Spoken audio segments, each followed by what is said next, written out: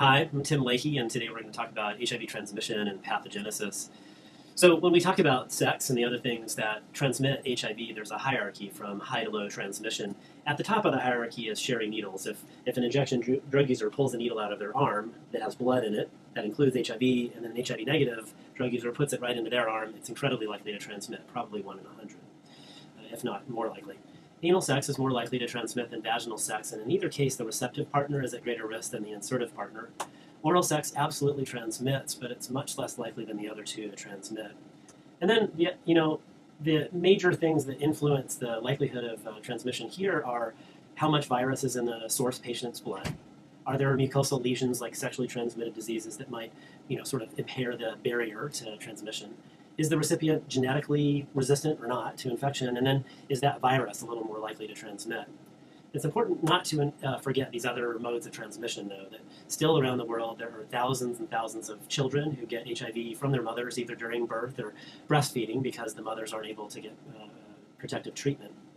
And then more rarely there are other exposures, either transfusions in countries where the blood is not screened adequately, or healthcare exposures, say a surgeon doing a procedure on an HIV positive patient in whom there's a mishap. If you focus just on sex and you're educating patients about the likelihood of transmission, the number to remember is 1 to 900, meaning that if you sort of know that couples do a variety of things in the bedroom, different couples do different things, and you don't really know exactly, in what time was transmission that, occurred, but you just have the couples record what they did over the course of a year or two, and then look to see, what the risk of transmission was according to how many times they did what.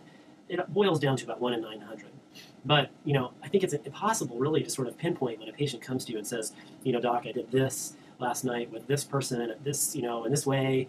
I think it's really hard to know exactly how likely it is. You might be able to say that was not going to transmit, but exactly how at risk they were and what does that number mean?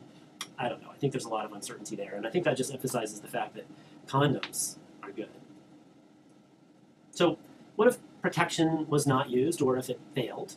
What happens when HIV transmits?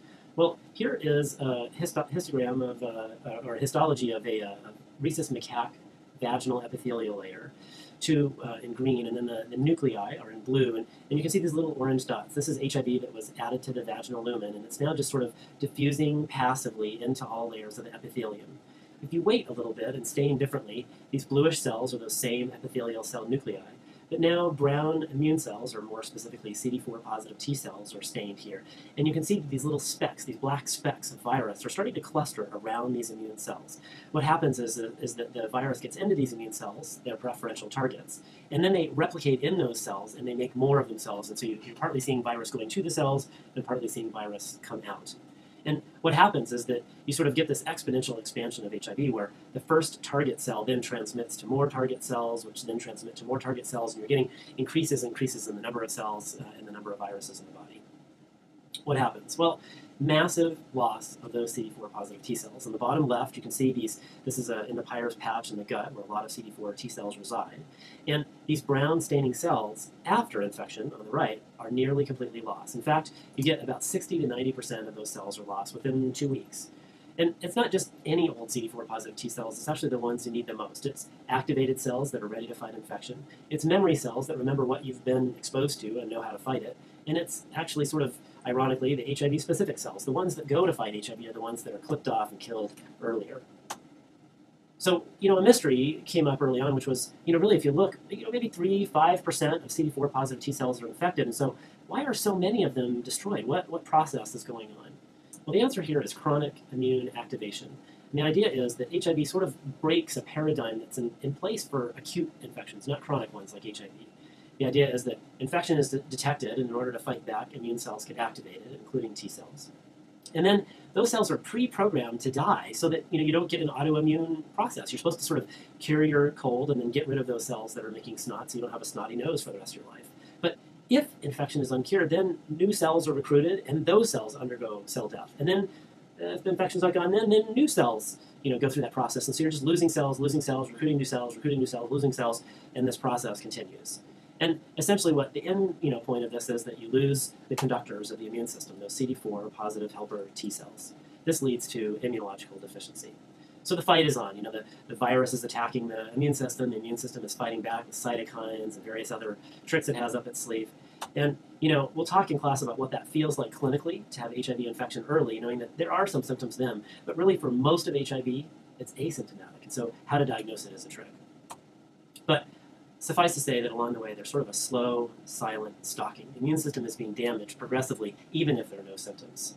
And one major key to this, the fact that that infection is not cured, and the fact that the immune system has to keep on chasing after it, has to do with viral mutability. I've got a picture of a chameleon here. So it turns out that, you know, the math will tell you how invidious this process is. So the virus is about 10,000 base pairs, and its viral replication machinery makes a mistake about 1 in every 100,000 base pairs. And so that means that about 1 in every 10 viruses is newly mutated. Well, so it turns out that the virus is incredibly good at replicating, and so there are 10 billion new viruses a day in somebody who's not treated. And, you know, you can do the math. That means that there are about 1 billion new viruses every day in the body of somebody who's, you know, not being treated. That means it's an incredible ability to evade some sort of selection pressure, whether it's the immune system or a drug or whatever. And one way it does this is this process called viral escape. The idea is that, you know, this immune cell notices the invader and it says, I will defend the homeland, and it starts to fight back, and as you know, it targets specific peptide sequences in the virus. But then the virus just mutates itself, and so it's a new monster, and the immune system doesn't know what to do, and mommy has to find some other way. And actually, in fact, the T cells also change what they're targeting to try to fight that new virus, and then you get a new virus that mutates after that, and eventually that incredible mutability of the virus wins out. Thus, the chronic immune activation that lasts for years and essentially leads to AIDS. So, you know, HIV transmission happens during things like sex, which we sort of can't stop doing as a human race. It's not hugely likely per sex act, but you might have recognized this as adults, that sex is happening a lot. And after it happens, this sort of malevolent immunopathogenesis occurs, and you get, you know, sort of this really disturbing progressive loss of critical cells in the immune system, and progressive inability to contain HIV and progressive immunological deficiency. And we'll talk in a different video about what that immunological deficiency looks like clinically. But I don't want to destroy you here. I don't want to, you know, ruin your day. So I want you to know that there is hope, and we will talk about the medicines and other ways we have to fight back. So, ridiculously simplified, here is the summary. There's about a 1 in 900 per sex act risk, all told, averaging everything, but man, lots of things impact this risk. So I sort of try to focus on prevention through condoms, abstinence, being faithful. But you know, patients want to know, and so it's good to have a number in mind. If infection does happen, CD4 positive T cells are the major targets of infection, and the biggest thing that kills them is apoptosis. Viral mutability and viral escape are big pieces of pathogenesis, and the end result is immunological deficiency, but there is hope. I'll see you next time.